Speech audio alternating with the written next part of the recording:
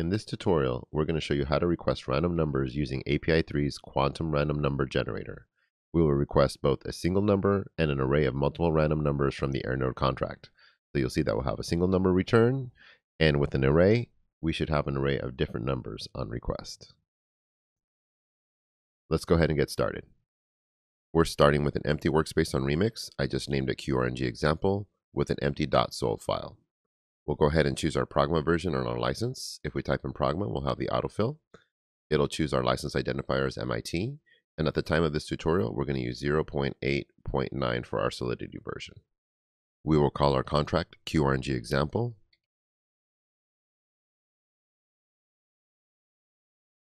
And we're ready to build.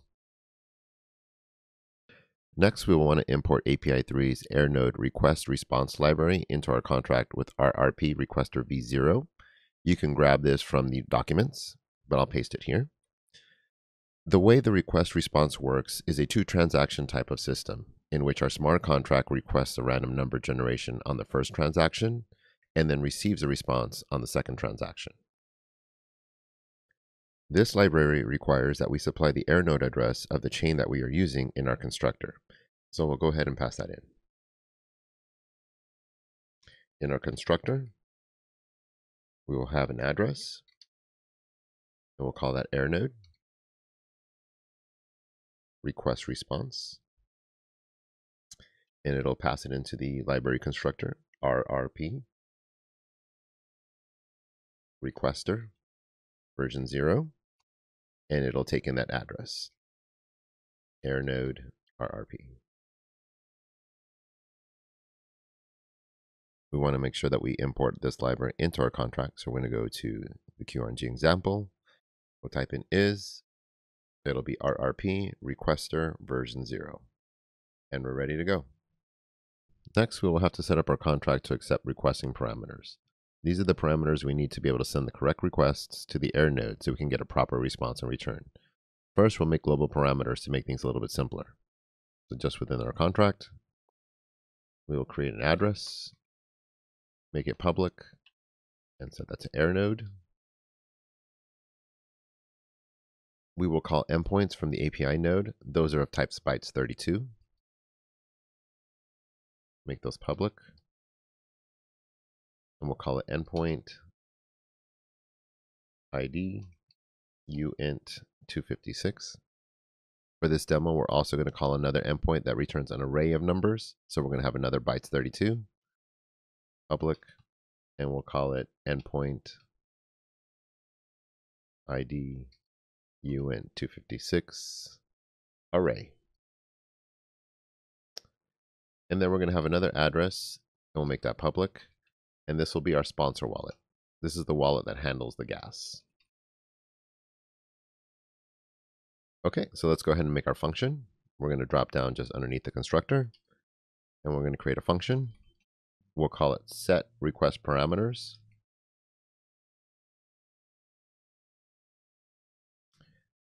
And it's going to take in our 4 inputs. So we're going to have an address, and we'll have an AirNode. That's a local. It'll have bytes 32, and we'll have an endpoint ID uint 256. We'll have another bytes 32, and it'll be endpoint ID uint 256 array. And then we'll have an address, and we'll call that sponsor wallet. We'll go ahead and make this external, and then follow up. And all we're going to do is set our global variables to the local ones. So we're going to have AirNode to AirNode.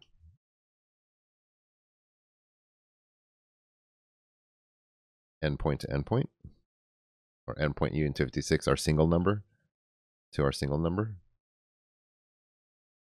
Our endpoint array to our local variable, and our sponsor wallet to our sponsor wallet.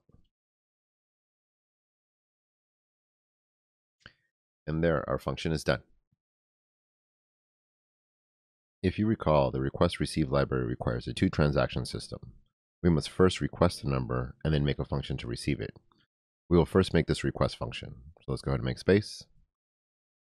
We'll call it function, and we'll call it make request UN256. It won't take any arguments because it's a single number. It'll be external, so we can call it for this example. And here we go. The request type is a bytes 32, so we're going to go ahead and make a bytes 32, and we'll call it request ID. And we will set it equal to a function from our library called airNode_RRP. Node RRP. And then we're going to call make full request. Make full request. And you see that it autofills quite a few arguments. We'll go through it one by one. But one, obviously, is the air node. It'll be the address of our air node. Then we need the endpoint ID.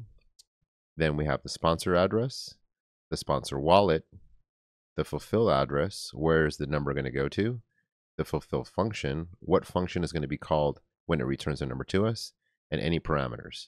But let's go ahead and clear this out so we can go through it one by one so you can see it specific for our app and make some space for some clarity. So the first thing is going to be our air node, which is just going to be air node. And that's our air node address. The endpoint that we are requesting from in this function is the single number. So that's endpoint ID UN256. Then it needs the sponsoring address, which is this address. So that'll be the address this.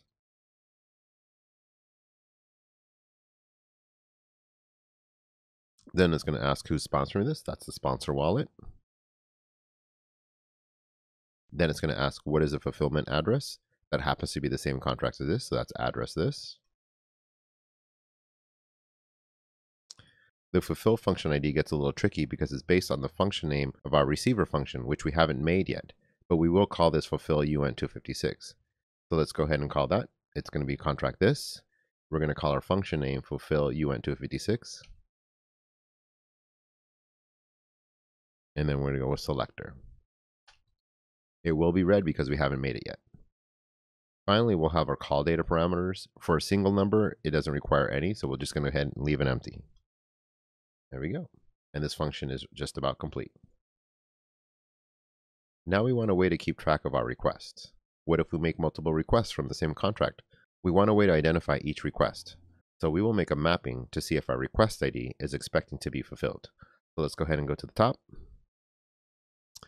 And just underneath, we'll go ahead and make that mapping. The mapping will be of types byte 32. So we're going to go mapping, bytes 32. And we're going to set it to a Boolean. It'll be public. And we'll give it a very specific name, expecting request with ID to be fulfilled.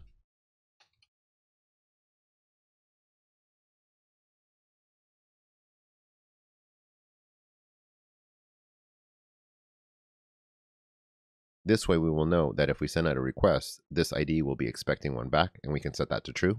And if it's not, then it'll be false. So let's go ahead and go back down. And now that we have this mapping set, we can set our mapping to true. Expecting request with ID to be fulfilled. We'll map that to our request ID. And we will set that equal to true. So now that we make the request, we're letting our contract know that we are expecting a number in return. And then we'll go ahead and emit the event. Request UN256. And we'll tie it to our request ID.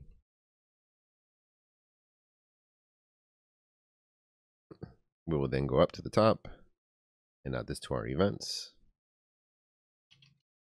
Request UN256. And it's going to be of type bytes 32. Indexed. And it'll be the request ID. Okay, that is our requesting function. As the request is sent to the air node, it generates the result and then makes a function call back to our contract via a fulfillment function. Note that the fulfillment time varies per chain for confirmation blocks. Please check in our docs for the different confirmation times per chain. This function will be our fulfill function. So let's go ahead and go back down and create our fulfill function. This function will be called fulfill uint256. And it will take in two arguments. The first one being a bytes 32, and that's going to be our request ID. The second argument is going to be our data that we're receiving from the error node, and that's in format of bytes. So it'll be bytes, call data, and we'll call it data. This will be external, as it is being called from the error node contract to our contract. And then we have a modifier from our request response requester version 0 library. It gives us a modifier of who and what data can be sent to our smart contract function. It's called only error node request response. So we'll go ahead and input that here. Only error node request response. And we're ready to start building our function. We want to make sure that any numbers received have been requested by our contract. We will check the mapping to make sure that the request ID received is the one that we requested. So we're going to go ahead and do a requirement. So we'll require expecting request with ID to be fulfilled with the request ID. If we don't have any specific request ID set to true, then this will revert. We'll say request ID unknown.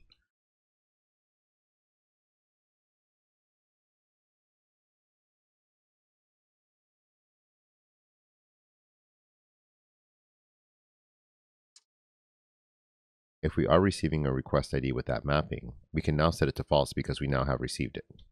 So we'll go expecting request ID to be fulfilled. And with that request ID, we can go ahead and set that to false. Now we will want to decode the data that we received. For the simplicity of this example and to be able to view the numbers, we're going to set it to a global variable.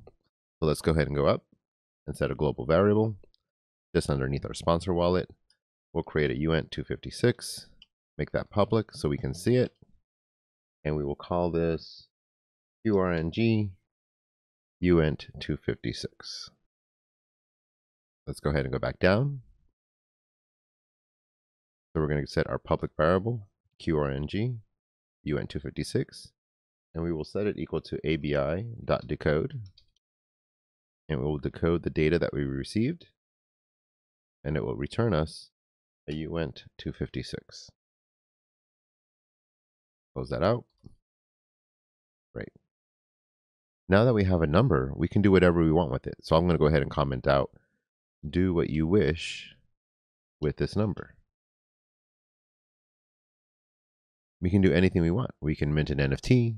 We can call a separate function with this new number. We can assign it to many different things. The choices are yours. And now that we have received a number, we'll go ahead and emit an event. We'll emit received uint256. And we received it with our request ID and our public QRNG number.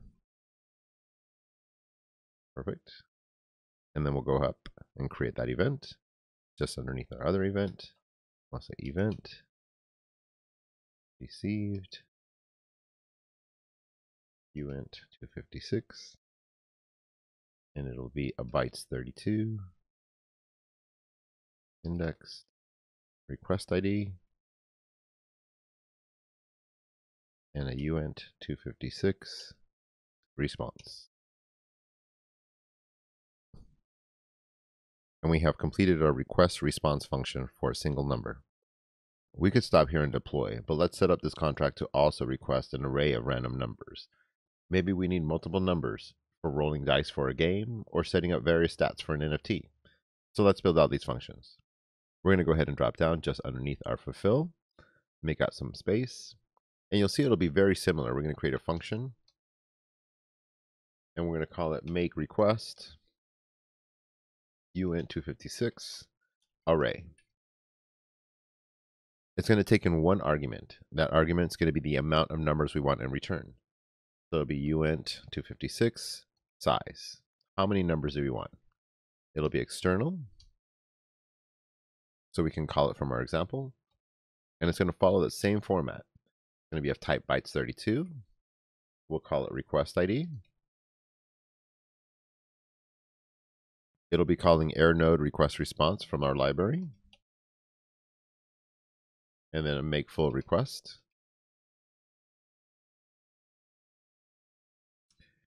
So it'll take in our error node address. We're going to make our endpoint call, but instead of a single number, we're going to have an array call. So we're going to have endpoint ID UN256 array, which is just right here. We're going to say who the calling address is. That's this address, address.this. It's going to ask for the sponsor wallet. We're going to put in the sponsor wallet address. We're going to say who's the receiving address. That's also this contract, so address this. And now that tricky part again, where we have that return function call.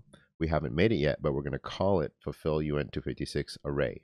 So we're going to go this and fulfill UN256 array. And then we'll have selector. And the most unique part about this function call is the call data parameters.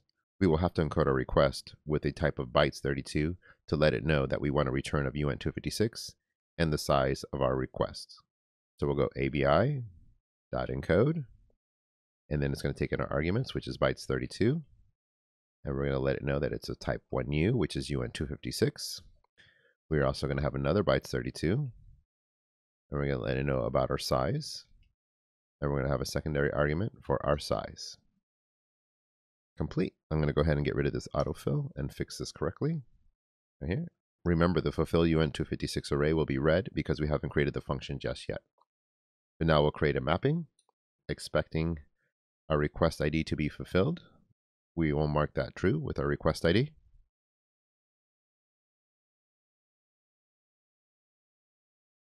Because we have made the request. And we'll go ahead and emit the event. So we'll go ahead and emit requested UN256 array. It'll take in the request ID and the size of our request. Let's go ahead and create that event at the top. And just underneath our events, we'll go event requested UN256 array. It'll take in the bytes 32 indexed request ID and also take in our UN256 dot. Now our request is complete. Now we can work on the response. We're going to go back down and do our response function. So just underneath our request, function, fulfill UN256 array. It's going to take in two arguments, our bytes 32, request ID, and our bytes call data.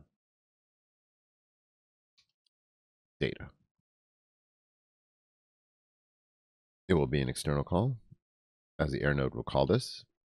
And we're going to use that same modifier, only error node RRP. We're going to check to make sure the request ID being called to our function was requested by this contract. So we're going to go require, expecting request with ID to be fulfilled with our request ID. If that's not true, then we'll go ahead and say request ID is not known.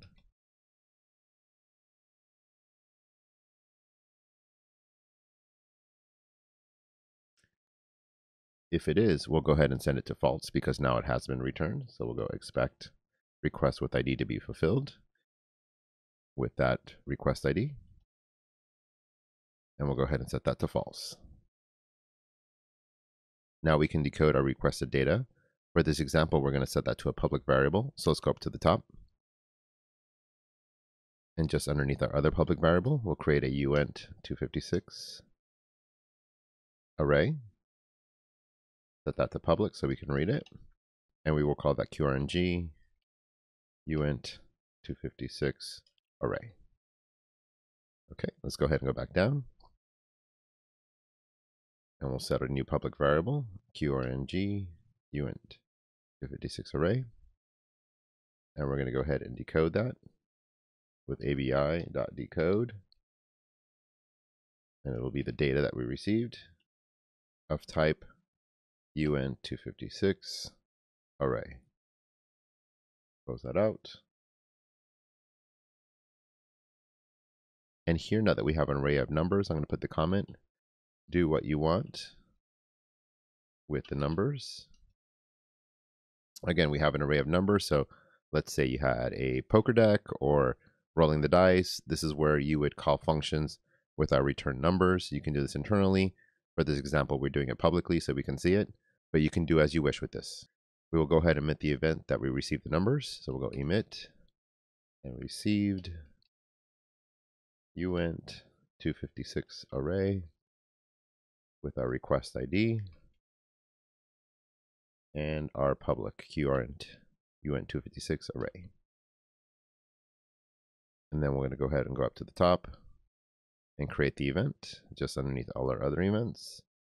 We'll go event received uint 256 array of types bytes 32 indexed request ID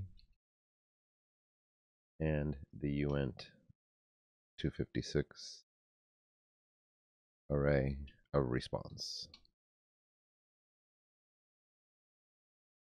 And this completes our contract. We're now ready to deploy. We will head over to our compiler and make sure everything's looking good. We're going to make sure our compiler version is the same version as our pragma. It looks good. I have autocompile, so we are compiling correctly. We'll head over to our deployer. We're going to go ahead and drop down and choose our injector provider. I have MetaMask. It should automatically pick up the version network that you have. I have Polygon Mumbai with my wallet ready to go. We want to make sure that the contract we have selected is the one we want to deploy, which is our QRNG.sol. And we're just about ready to deploy. The one thing that is required is we need an address for our AirNode RDP in our constructor. We're going to grab that from the docs at API3.org. Go ahead and go up, docs.api3.org. We're going to head down to QRNG reference. Here we're going to look at the chains. You'll see that we have a few options for us. The ANU is for mainnet. That's the Australian National University Quantum Number Generator. You'll see that each chain has different confirmations. Depending on the chain that you use, you will have different wait times. The notary is for all testnets. You'll see that the minimum confirmation is just 1. We can scroll down. And we also have Quintensis, which is a new number generator option as well. There are fewer options, but they are available for testing. What we need is the notary. So we'll go ahead and scroll back up and make sure that we're on our testnet and grab our Polygon address. So we'll grab that, paste it in our AirNode, and send out the transaction. We'll send it for a little bit higher for speed and send that transaction. Great. And if we look over at our contract, we look like we're ready to work. Before requesting any random numbers, we have to set up our request parameters for this to work. We'll go over here to our set request parameters. You'll see that it requires 4 inputs: a global AirNode address, our 2 endpoints, one for a single number, one for an array, and a sponsor wallet. We'll have to go to the docs at api3.org in order to find this. We're going to look at our providers. With our providers, we're going to get the majority of addresses that we need. If we scroll down, we want to make sure that we're using the correct numbers. These are the ANU random numbers that we'll use for mainnet. We are currently working on testnet, so we're going to need the notaries. If we scroll down lower, you'll see that we have the notary pseudo-random numbers. Here, we're going to grab our global AirNode. So I'm going to go ahead and copy that over and paste that in our AirNode. Next, we need the endpoint uint256. So we're going to go ahead and grab that. We're going to get the endpoint uint256 here. This is for the single number. Next, we're going to get the endpoint ID uint256 array. This is for the multiple number requests. And last, we're going to need to generate a sponsor wallet. There's no specific sponsor wallet we pull from. We must generate it on our own. In the docs, it's referenced under the AirNode. Right here, I'm going to do a quick paste, and we'll share it in the video channel as well. And it'll take us right to the derived sponsor wallet address. What we'll need to do is copy this command and fill it in with our custom addresses. If you're on a Mac, you'll use it here. And if you're Windows, you have this option here. I'm going to go ahead and copy this out and put a notepad for ease. I'm going to go ahead and paste this down, and it's going to ask us for a few addresses. Here, it's going to ask us for the AirNode XPub address. So I'm going to go back to the providers, and you'll see that we have the XPub address for our notary. Make sure we have the notary. So I'm going to grab this. It's a very long number. Grab that, and I'm going to go ahead and paste that down here. Next, it's asking for the AirNode address. That's the same AirNode address that we used previously, so I'm going to go ahead and grab that, and grab the AirNode address.